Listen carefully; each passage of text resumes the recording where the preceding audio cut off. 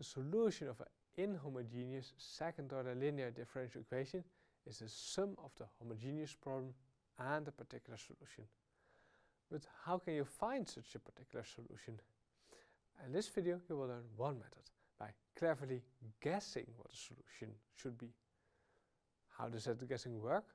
Well, that's what you will learn in this video. It's called the method of undetermined coefficients. I will use an example.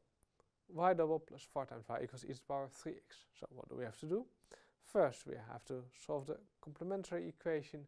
Then we have to find a particular solution to step 3. Then it's trivial, you just add the two of them. So let's start with step 1. We set yc equals e to the power rx, compute yc prime and yc double. Substitute this into the complementary equation, so you get r squared times the exponential rx plus 4 times r times e to the power rx equals 0. Those two cancel out, so you get r squared plus 4 equals 0. So r equals plus or minus 2i. You know how to solve that then. Your first independent solution equals cosine 2x, second independent solution sine 2x, and the general solution, the linear combination of the two. So there we are. End of step 1. That's what we have seen already before. But now, how do we solve the second problem here? How do we find a particular solution? Well, we look at the right hand side, e to the power of 3x, and we think, well, maybe the particular solution looks like e to the power of 3x. So let's try a particular solution of the form a times e to the power of 3x. And maybe we'll find a particular solution, maybe not, and then we have to try something else.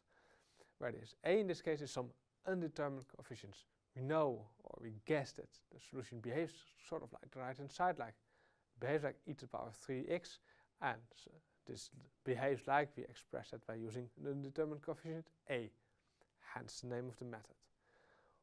Well, if you've done the guess, then all you have to do is differentiate and plug your guess in. So you compute y prime and y double, and plug them into your differential equation. Y double particular plus 4 times y particular, 9 times a times e to the power of 3x plus 4 times a times e to the power of 3x equals right hand side e to the power of 3x. And you see the e to the power of 3x is cancelled out.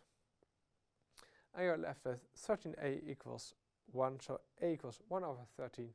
And there you have your particular solution. So indeed, a solution of this form satisfies the differential equation. You find your a, so you have found a particular solution in this way, which means that your general solution will be the sum of the complementary equation solution and the particular solution you found.